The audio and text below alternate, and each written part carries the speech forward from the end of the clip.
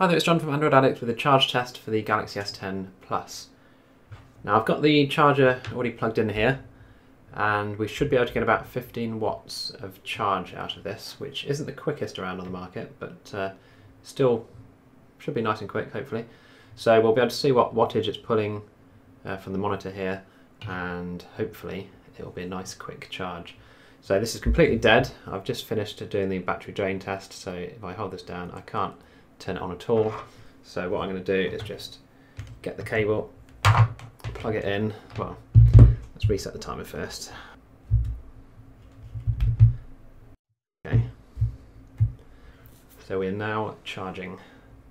So as soon as this gets into a state where I can actually power it on, I'm going to power on the phone and load up the battery widget so we can actually watch it charge the phone up. And normally you wouldn't have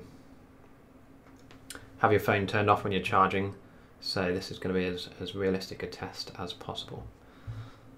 So I'm going to try and turn it on now, which it's doing.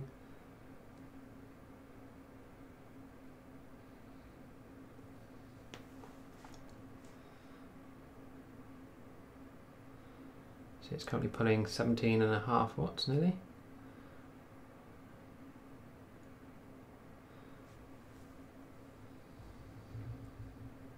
Okay, I'm just going to pop the lock code in. Okay, so what I'm going to do is play this YouTube video, which is just a black screen, and that will enable the widget to stay active and visible. And I've set the quality of the video to the lowest possible 240p, because hopefully that's a bit more realistic as to what it'd be like with your screen turned off. So I'll set the video stop motion going and we'll see how it gets on.